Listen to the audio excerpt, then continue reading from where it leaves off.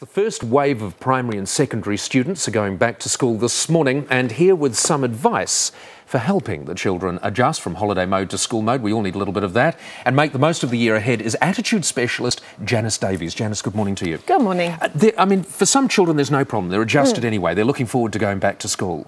But for others, it's a real fight for some parents, isn't it, to get their children into school mode? Well, it is, and it's the parents' jobs to make them, to start to get them to think positive and feel good, and give them a little bit of a boost so that they actually want to go back. So if they talk about their holiday things that they can share with friends, who they're going to meet when they go back there, and those sorts of things. So there's sort of, little tips and tricks to get them organised. You've got some really good tips as well. Yeah. Let's talk about positive attitude first of all.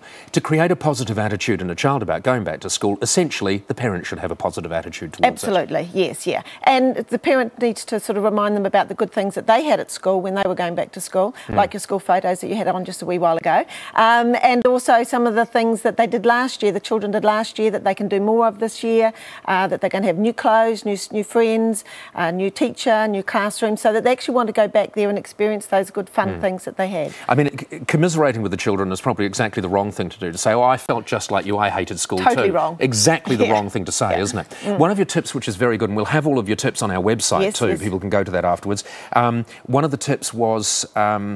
I've basically forgotten it, but it was a very good one, so I'm just going to see if I can read it now. The fact that the children can go there and talk all about their holidays. So you've had a great time on your holiday, and you'll be able to share all of those stories with the kids when they get back to school. Yes, yeah.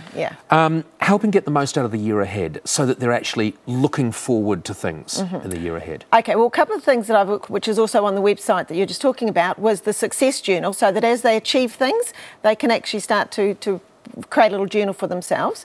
If they can think about their passions, what it is that they want to do, and if the parents can weave those passions into the topics that they have to cover.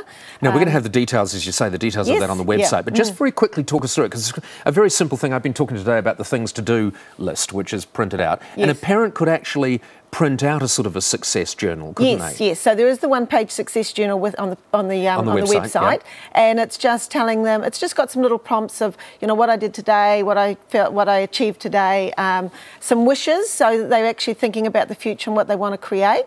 Because remember that John Keys, I mean, I heard on the TV that he had his goal as a Prime Minister at 10. Yeah. So we're trying to get the children to think of the future and ahead as well as what they've achieved today. And little lines like "I am great because," and the child has to fill that in. Absolutely, it's a great opportunity to sit down and talk with your child as well. Basically, going back to school should be fun, and it is for the parent to make sure that it is. Absolutely, yes. How about the child that comes to you with the real problem? Maybe at the end of the year they were having a problem with bullying or something like that, and that is the main issue. That's why they're not so keen on going back. If the children are having bullying, it's really important for the parents to keep that communication channel open so that they can talk to them, so that they can explain that it's okay to like some people but not to like other people, and actually work through it. On that file that's on the website as well, there are some tips for bullying. There's also some tips for building their self-esteem. So, bullying makes the children feel not okay, and then they're not going to achieve. So what we really want to do is communicate with the child and make them feel good and boost their self-esteem. Brilliant. Janice, thank you very much for joining us. Okay. Attitude specialist Janice Davies, and as we're saying, all of the tips and many more that Janice has been talking about will be on our website.